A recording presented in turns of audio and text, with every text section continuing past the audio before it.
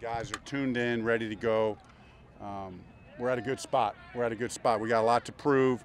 The good thing is here, we got a bunch of mature guys, smart guys, guys who work hard, and they know there's only one way to do it. And that's what we do out here. And we got to practice at game speed. We got to think at game speed. We got to adjust at game speed. We got to try to make it hard on each other out here so we figure out how to adapt. If we compete out here like we would in a game, then when we get in there on Sundays, we're just doing our thing. So that's our whole goal. That's our whole aim. That's the way we wanted to start today off.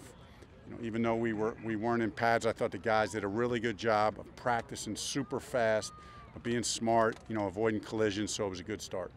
Frank, we saw Andrew went through individual, not team. What's your plan for him, and where is he as far as readiness? Yeah, I feel good about where he's at. Thought he looked good today. And we'll just kind of keep progressing. Tomorrow will be a little bit more, and then we'll reevaluate. We're just going to kind of reevaluate after each day, but just talking to him out here today felt good, and tomorrow will be a little bit more, and then hopefully we keep progressing from there. You guys evaluated how you wanted to handle Andrew in this return from the calf strain. Did you guys take into any consideration with what happened with Kevin Durant when he came back from his calf strain? We didn't really talk about it, but I think we all knew it. I mean, I was thinking it.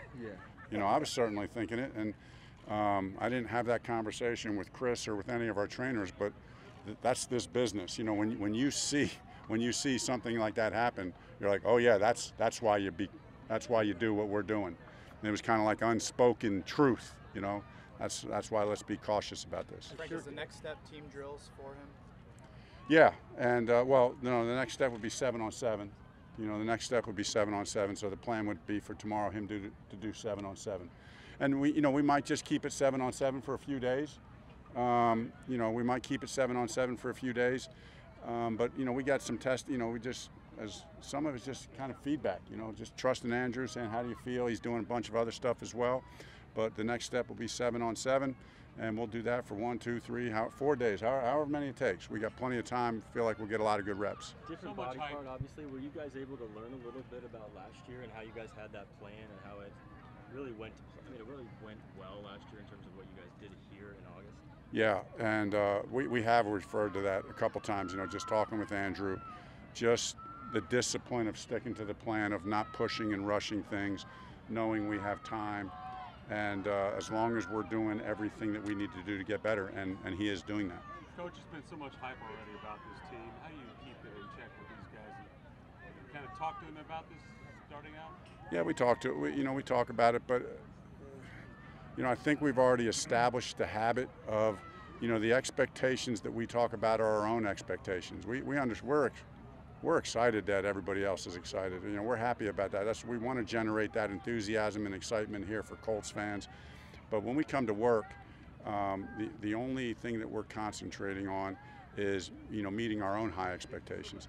And really, and we talked about this last year, I remember us in here as a group talking about our expectations are primarily about how we practice. And let's just have high expectations about what we're going to do out here. And then let's let that carry over to Sundays. Frank, what's a reasonable expectation for year 2 of Darius Leonard? He set the bar sort of high, didn't he? Yeah, and he did. And he set it as high as you could set it. Hard to imagine he could have had a better year than he did last year, but he would tell you, like anybody else, all the great players, there's a million ways you can get better. There's a million. As good as he was, it's crazy to think that, but there's a million ways he can get better, and he has to get better. I've heard him say that himself, and we all know that that's the way great players think. Frank, you saw from a year ago when you're a first-time head coach, your first camp, how are there a million ways you can get better and maybe have gotten better this time last year? I think one of the adjustments I've made is, like, even today, giving the guys a few more breaks. We did a lot of study in the off-season. Chris is great. I mean, he's just demanding of us, of me, of our organization that, hey, all the data shows that the first 7 to 10 days of camp, that's when a high percentage of soft tissue issues happen. So, really getting everybody on the same page. I think Chris and I sat down and said, how can we get the training staff, the strength staff, the players, all on the same page to do all the preparation to minimum. You can't eliminate the stuff. We understand injuries are going to happen. but we slowed practice down a little bit with a few breaks, you know, and we'll progress practice.